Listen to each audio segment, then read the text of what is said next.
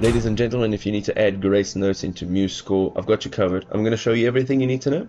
So let's dive in.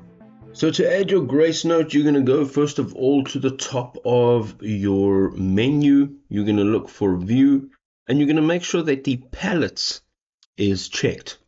You'll see just down over here, there are some instruments, properties, and then palettes. So now you want to make sure that you are in palettes. And if you don't see grace notes over here in this list, you can go up to add palettes. You can go in here and you can look for the grace notes in there. Once you've done so, you're going to go ahead and open grace notes. And you are going to select where you're going to add your grace note. So let's select this one. And let's go ahead and select one of the grace notes. If you don't see what you're looking for here, you can click on more. You'll see you can add two over here. So let's just select this one.